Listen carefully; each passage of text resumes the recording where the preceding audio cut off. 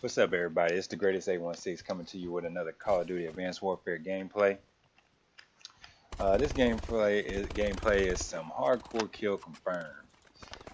Since I got this gameplay, I figured I've given you guys my hardpoint game mode tips. I really need to give you guys some domination, whether it be standard or hardcore domination tips, seeing as that's the gameplay I play the most. Also need to show you guys my stats on those as far as where I rank on the leaderboard. But this was some good kill confirm gameplay that I got, so I figured I'd give you guys my kill confirm gameplay tips. So yeah, before we get into that, if you guys could just smash that like button, that really helped me out and appreciate it. I'd appreciate it greatly if we could smash that like button. See if we could get 10 likes on this video of gameplay tips. Also, before I get into my tips, just a quick reminder, right now I'm actually sitting at 45 subscribers, so I am 5 subscribers away from the 50. Once I get to 50, I'll be doing a giveaway. So if you guys want to sign up for that, just go ahead and subscribe if you like the content. And once I drop the video, all you got to do is put a comment on the video and be an active subscriber, and you can possibly win $15 on a gift card from me. Just a little token of my appreciation for everybody that subscribed and watched the videos and commented and talked to me. Just on the info I've been giving out. So yeah, let's just go ahead and get into the gameplay tips. For kill confirm, this is what I do. Like I said, it may not work for everybody, but this is kind of what I do.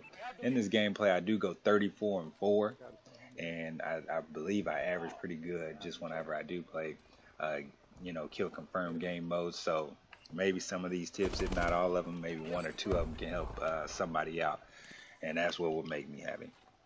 The basics, really, 100% basic, it doesn't get more basic than this, is you want to get tags. I really can't explain the importance of it other than it's just, of course, it's the gameplay mode, but the more importance of it is because of the points, and your streaks are actual point based. As you guys see, my streaks are coming up right now. I got the 4 that I mentioned in other videos I usually run with: the UAV with threat detection, system hack, assault drone, and warbird. Basically, you want to get tags. Don't matter, blue, red, your teammates, yours. It don't matter. Get those tags no matter what. Take your team's tags. Save your team's tags. Do whatever you got to do to rack those tags up. As you get your streaks, you'll do more than enough to pay them back. As far as letting your teammates get your tags once your streaks are up. So, that's just a way to repay the favor of you getting to your streaks initially. But you want to get to your streaks as fast as possible. And the best way to do that is by getting additional tags. Because if you try to go around and get 850 points worth of kills, you never know. You could die. You could be with a teammate, especially on hardcore. They might accidentally kill you. You never know.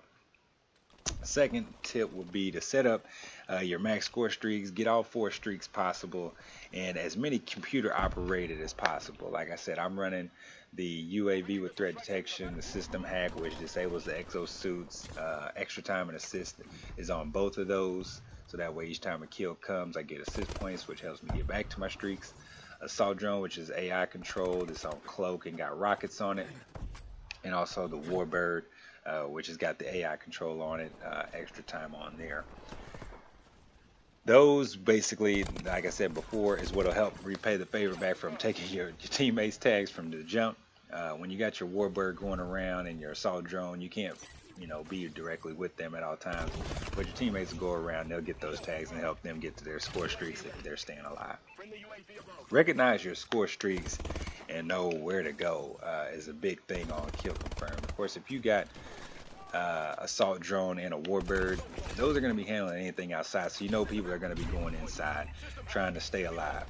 Go inside buildings, try and get those gunfights, win those battles, get those tags, and keep going. That was a terrible kill. I just killed my teammate. That was all bad. I wasn't watching my back. But anyway, like I said, once again, recognize your score streaks and know where to go. Know where traffic patterns are, traffic paths where people like to go. Like on this map, a lot of people like to stick to the sides. A lot of people don't really go, through the middle and through the buildings until you guys notice when my score streaks are up. That's probably when everybody was in, because I was on the outside not really getting a lot of kills. I think my assault drone and warbird together might have got like 4 or 5 additional kills themselves. Another thing is recognizing your guns, so that way you can get these gun battles and win. On Kill Confirm, since everybody's running around really trying to get tags, it isn't there can be some campers, but it's not really as much as Team Deathmatch allows. You're gonna really have to go and run around. How is that? How did I get 4 hit markers without killing him with that? But whatever.